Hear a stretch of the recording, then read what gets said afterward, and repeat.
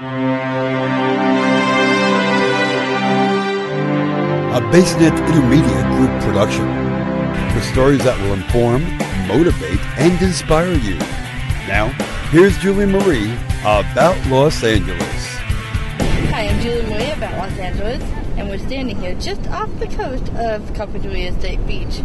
But we're not here for the beautiful beach weather because just east of it is the celebration of the California Avocado. October was chosen because that is shown to be the best weather.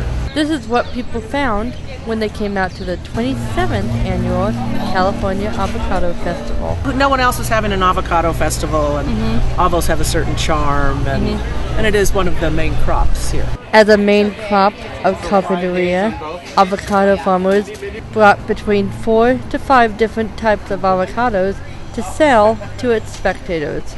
The fun, the people, the good food, and buying avocado trees. Oh, I feel so fortunate. We love avocados. We do. Oh, the texture. Everything. Can I say that? There's only one time you can eat them, and it's like a span of like 15 minutes. They're good, they're bad. I like the shape and the color. All of the farms were family owned, and the younger generation showed a unique passion for growing up as a farmer's child.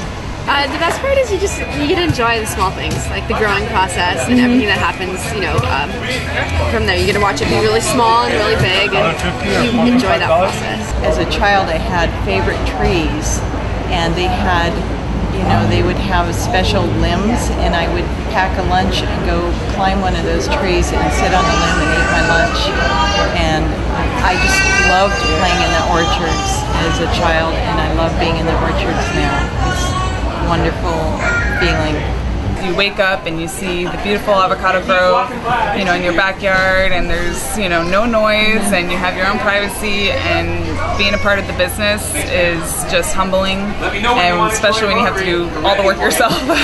Avocado trees were also available for those who shared the passion for raising avocados, and residents of all ages shared in the Avo festivities, including music, food, games, and much more. There were 3 stages that featured a variety of different music, including rock and roll,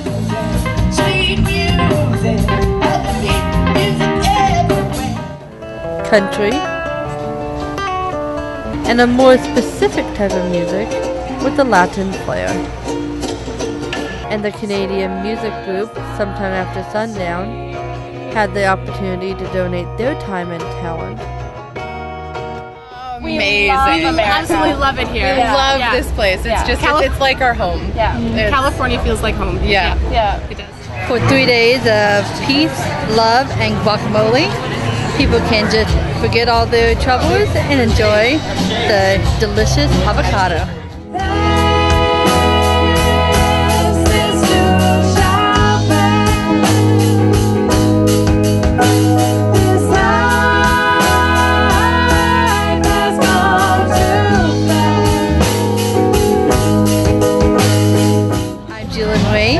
About Los Angeles.